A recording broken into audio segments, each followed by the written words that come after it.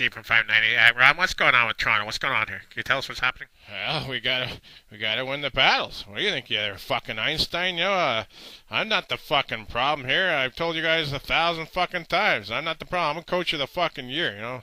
So, you're asking the wrong guy that fucking question there, you dumb fuck. So, get your microphones on my fucking face. I'm not the problem with this fucking team. 590. I think the fans would beg to differ on that one, Ron. I think you are the problem. What's your answer? Well, my answer to that is you can kiss my star-spangled ass, or my maple ass, whatever the fuck you people put on your fucking pancakes up here, syrup there.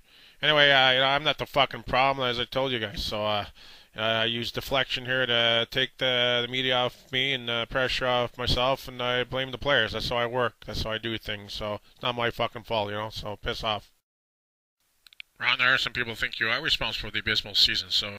Well, let me interrupt you there, Einstein. Let me fill you in there.